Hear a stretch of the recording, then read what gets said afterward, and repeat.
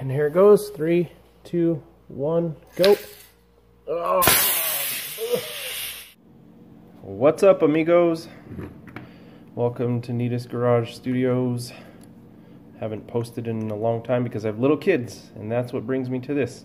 My kids are competing in the Cub Scouts Pinewood Derby this weekend, and the adults in the pack are also, some of them are competing in what's called a outlaw class. So there's no rules. Our cars don't have to conform to the Boy Scouts of America rules or any other rules. As long as they're safe, we're going to be able to run them. So here's what I came up with. It's a CO2 powered car. A little bit of inspiration came from a guy on YouTube who used a similar valve to this. I think it's the exact same valve made by Genuine Innovations. So I took some aspects of his design, but I wanted to keep my car looking more Pinewood Derby traditional, which I don't know if it really does after adding all this stuff to it, but it does have that typical wedgy muscle car shaped body to it. And then I made this. So what happens is this valve moves up and down. You can see here it moves up and it moves down. And what I've done is made a little mousetrap trigger thingy to trigger it. So this little deal holds it in place, and then if the car gets a little bump, and the way I trigger the device is the way I give the bump is in our track, and I don't know if other Pinewood Derby tracks are like this, but our track has like a pin that the car has to lean up against, and then when the pin is dropped out of the way, the car rolls down with gravity. So what happens here is this pin will be removed, the car will roll forward, this little stand I've put it on will drop the car from the back, it'll give it a little bump.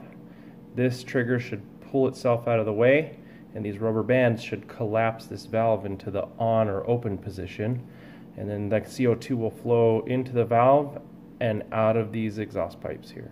So you'll just look for this to move out of the way and for this to collapse. 3, 2, 1. You see that? As I dropped it, it bumped it, the trigger pulled itself out of the way. And then what happens is the CO2 comes through a T, similar to this but smaller, that I used an ABS plastic, so it's a black one. And I bent these into like a U shape by heating them up and then bending them. And then that way I was able to connect this part of the T to the valve through the body, like that. And then these, which are now would be bent in that U shape, connect to some, I think this is vinyl tubing, it's clear. And then that vinyl tubing connects to these little cheap pen bodies that I drilled the holes bigger in just so they could have a little more flow. And so when that drops, the CO2 is pushed or allowed through the valve and out the exhaust, and then thrust is created here, and the car zooms down the track. Pretty simple. The things I did buy was this Genuine Innovations valve. I'm sure there's other valves out there. I actually did see some on Amazon. I'll try to put a link to this in my description. I got this spring from the hardware store.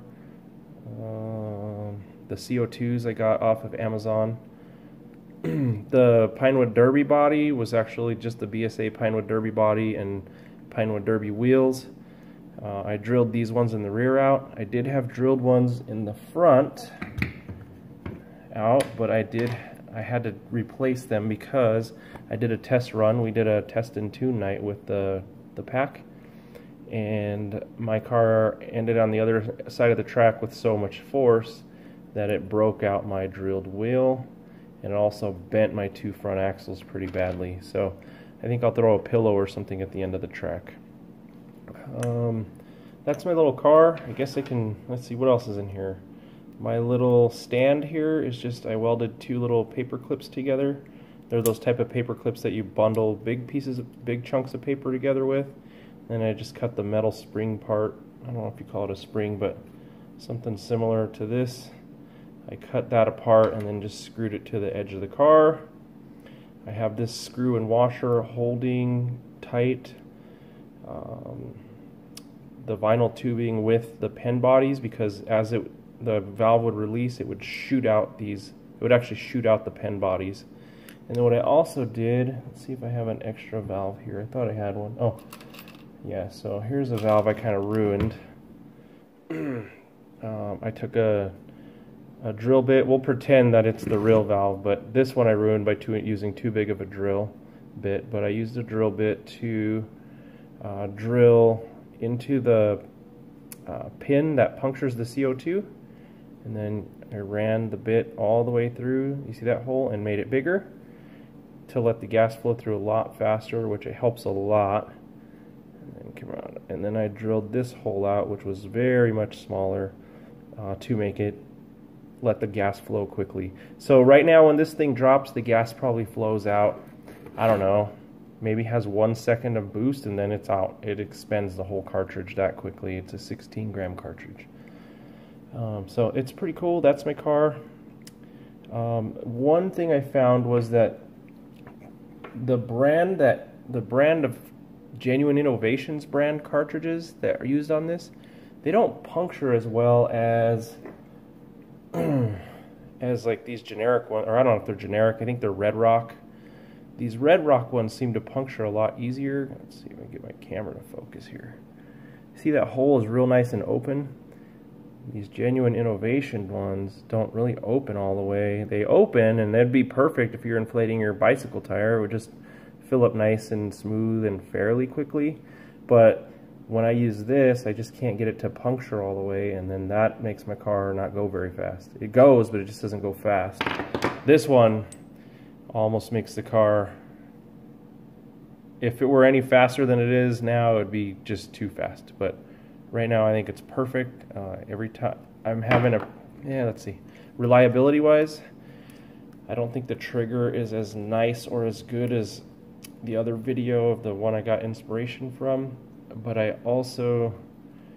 just like the look of my car a little bit more, and it is fairly reliable. Every once in a while it'll trigger late, and then I think in a race with other cars that are similar, that might cause it to lose. But let's do one more time.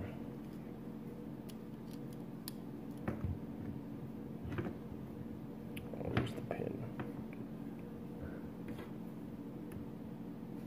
3, 2, 1. Yeah, and so I would say the last 10 times I've done it, it's gone that fast. So that's it. If you have any questions, leave a comment below. I'll try to answer it. Good luck at your Pinewood Derby. Okay. Please work. Please work. You guys ready? Uh-huh. Oh!